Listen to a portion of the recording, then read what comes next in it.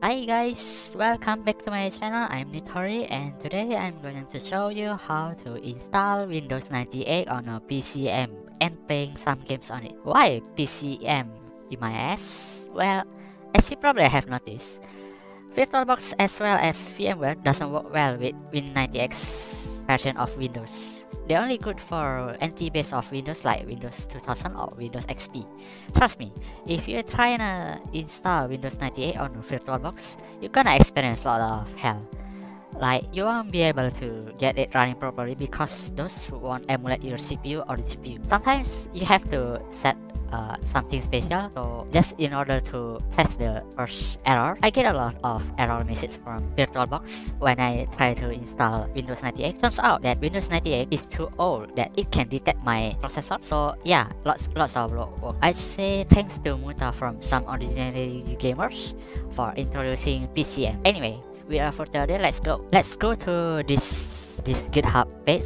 I already put it on the description below, please check it. So we have to go to download all of them, but first of all you have to download the PCM first, and then you can download the ROM.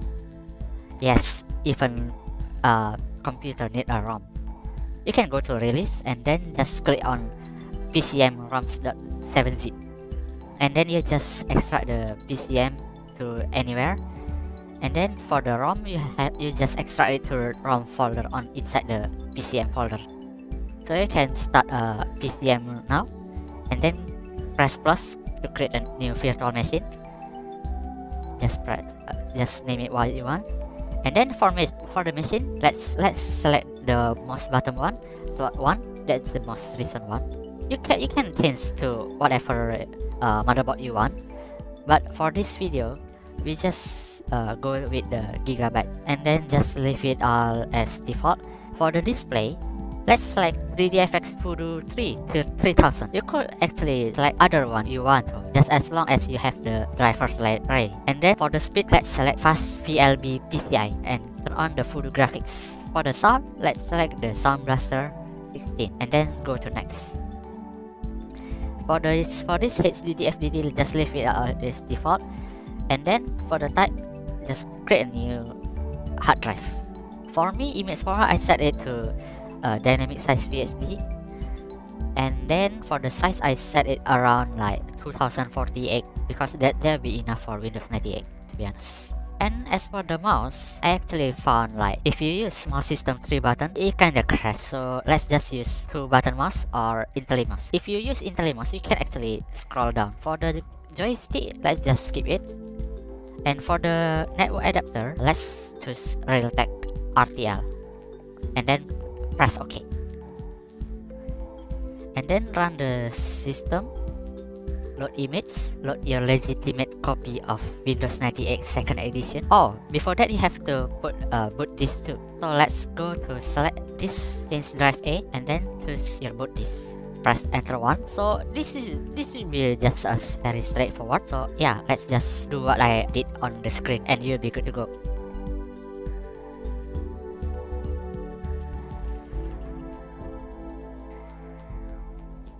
Yeah, so and now we are already in the setup menu. So yeah, just accept it anyway. Who read it anyway?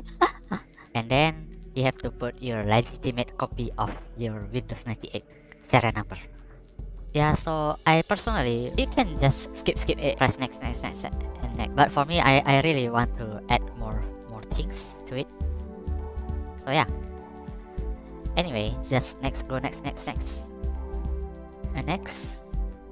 It take me about like 30 minutes. Because you are using a emulated Celeron processor, you will be experience like a real Celeron processor too. So the installation won't be fast. So at this time, I actually just play any games in the background. So in the meantime, let's download the driver for the graphic card and the DirectX installer. I will put everything in the description below. For this video, I download the driver for 3DFX Voodoo. So let's just download it. But first, you need a software like Ultra ISO to create an ISO file. So yeah, I download this file and then extract it and then put everything in an ISO file. including that DirectX installed. I probably didn't have it in this video, but most of the time you will have like corrupted system file, and when it asks you for the missing system file, you have to insert your Windows 98 disk and then choose browse, select the disk drive, and then choose the Win98 folder, and then you press enter. It will search it for you and fix it for you. Usually it will like that, but in this video case, I didn't experience anything, so that's good, I guess. As for the sound though, I still don't know how to fix this stuttering sound. Maybe I'll fix it later. I still don't know how. So as you can see now, we already installed the Windows 98. Now you can go to change your CD-ROM to that CD-ROM you have created earlier, and then run this driver setup.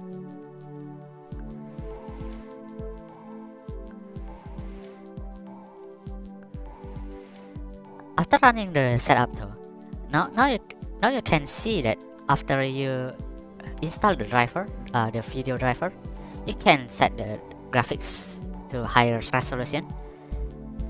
So that's good. You can actually do this in a VirtualBox unless you have that generic driver. That generic driver may be only good for a while, but it's not good. You can play any games with that. So let's install the DirectX. For me though, I use DirectX V8. So yeah, I run the DX setup and just press install and then do what it wants. Now you have DirectX running, so that's very good. Right? So now you only need to you can test any games you want to run, see if you can run it. As for the internet though, yeah, just do it what I did here. Just manually connect into internet LAN, just choose LAN and then next. And now you can connect to internet now.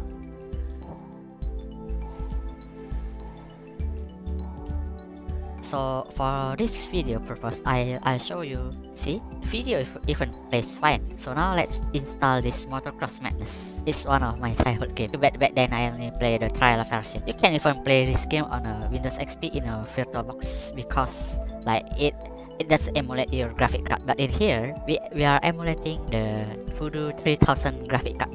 So yeah, as you can see here, the performance is okay. It's not the best, but it's playable.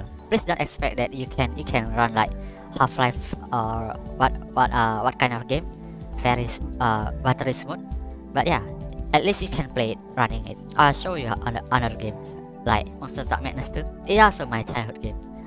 Too bad I only play the trial version back then. So now you can see that it actually works. It works fine. See? Not even lagging a bit. So yeah guys, that's about it. I hope this video helped you on to clear out your desire to play an old games on a virtual machine. So yeah, that's about it. Like and subscribe, dislike if you dislike it, and I'll see you in the next video.